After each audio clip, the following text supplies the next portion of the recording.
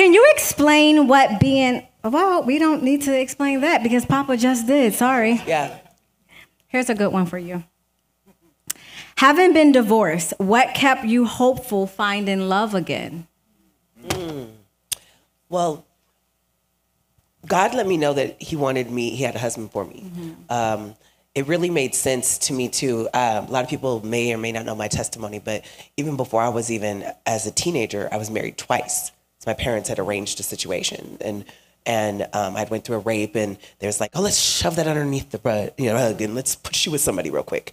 And then I got married twice before I was even 20 years old, Wow. And so then I was divorced at 25, and at 25 I was like, let me wait to, I'm gonna do it right. No sex before marriage. I'm gonna do all these things right. So I didn't know I didn't know that I would then wait and do everything right and still then end up divorced again, And the kids had to get here. Like, I mean, Solomon had a situation where they said it was of the Lord and there was divorce.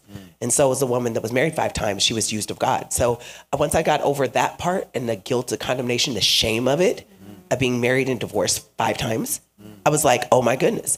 And here comes Prophet Passion with like, God, the reason why you were divorced, you tried 3 times in California, you failed because God is trying to connect you with the right person. He was pulling you out of those situations. Wow. Good. And so when I understood it was the Lord, I understood this was purpose. God has something for me and my husband to do. He's gone through great lengths. I've had a heartache and trouble and tried to make things work. And by the time he's had to convince me, like Lord had to convince me with lots of dreams and lots of words, because by that time I was like, I'm good. I don't need to be married. I'm fine. No, thank you. I'm good. So, but when it came down to purpose, God let me know, this is what I have for you to do with someone. And there's something you guys can do together. And I've ordained this. And so I had to remove my things out the way. And that's when I realized, wow, I don't think I've ever been married before. Even all those times I was married, but never married. Right. So I'm married and I know what it is to be in a relationship that's purpose driven. Yeah. That's good. That's really good. That's really good. We don't talk about, a lot of times when we have these panels, we don't get to talk about divorce enough, although Todd and I also have been divorced before. And so you said something very interesting. When I was married with my son's father, I didn't know how to be a wife. Yeah. And I think, well, I know we were 2 kids trying to raise a kid. So our thing was, okay, well, let's get married. And we thought that would fix our situation. And so we had no purpose. We didn't have a clear vision of what life was supposed to be. We didn't go to God and say, what is our purpose? What is our vision? What do you want us to carry out? And although, God has blessed us with an amazing son, I think when I went through my divorce, I remember going into prayer saying, God, I know that you created me to be a wife. I know that I'm a mother. I know, but I need you to teach me so that when you put me back into a relationship, you can show me how I'm supposed to carry out a purpose and a vision. So I knew that what kept me hopeful was honestly knowing that there was a greater purpose for my life to create legacy and generational wealth with a purpose partner. And I knew that what I learned in my first marriage wasn't a mistake, but it was an opportunity for me to get things right the second time. Amen. That's good. So I love that you are sharing this panel with us and we can talk about divorce, because it's so important that you have the knowledge and the wisdom when it comes to divorce before you step into a marriage. Because like Papa said, you want to not have expectations, but you want to prepare yourself for the things that may have happened, can happen, so that you can avoid those mistakes, right? Amen. Amen. Amen. Amen. I have a question for Bishop and Jay, because you guys have both done time before. So my question is, what was the process like? Because for any man, you have to learn how to become a husband or prepare yourself to become a husband. What was the process like after you got out to give yourself the tools to make yourself a version of a husband so that once you were able to find your wife, you were able to lead? That's a good question. Bishop wants to give the alley-oop. First, let me say, I want to give honor to God, and I want to give honor to the man of the house, Prophet Lovey. Amen. I got to say this. I got to kind of ignore the question for 1 second. I got to say this. My spirit is so full. And I don't know what this connection is that Papa Lowe and I have, because privately we've never really talk little Instagram DMs and all that. It's just something here.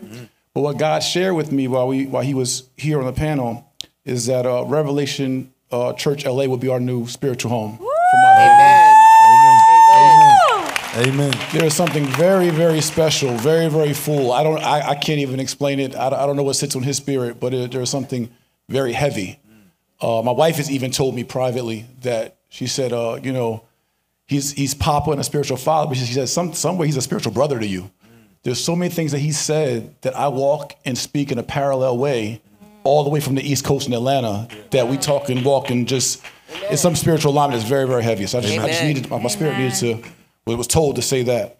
Amen. And I honor you all, Todd and Lena, as brothers and sisters to us, and thank you for the invite here, and we are just happy to be here. Thank you. We're honored to have you. Yes. I was a 3-time felon by 21 years old and served 2.5 years in prison. And didn't leave the streets till 25 years old. I'm now 42.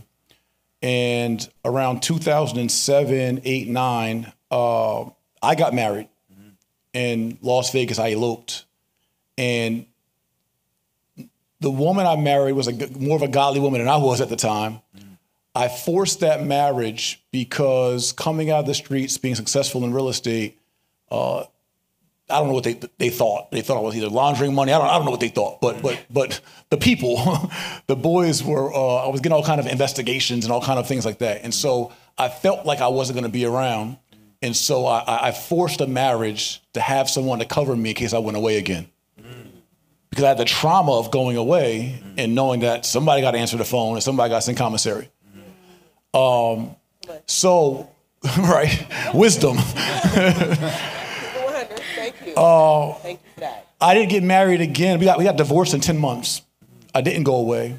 My life changed and all kind of things happened. And fast forward maybe 10 plus years, 12 years, and I married Ernestine 4 years ago. But what I learned from that situation was being very genuine about the person I choose as a partner with no ulterior motives. Amen. And literally aligning with someone that when she met in my office, we met as business associates. I was starting our real estate fund. I explained to her, she had just bought a real estate property, her first investment property, but she was more so a concierge for A-listers and NFL players. But she said, I want to introduce some of my clientele to you, and I want to help you build a Black Wall Street. And help me, my goal, right? Yeah.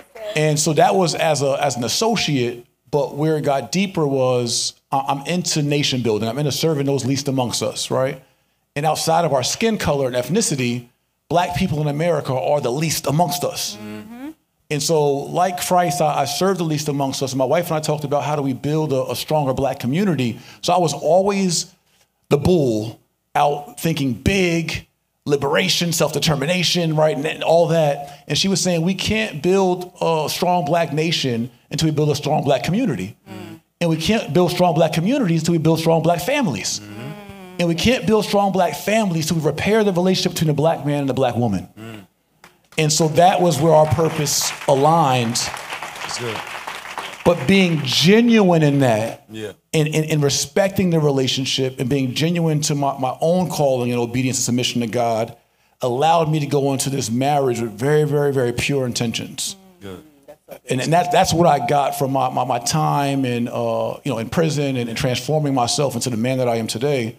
But that was my experience from going from that life into this new life. That's good. That's good.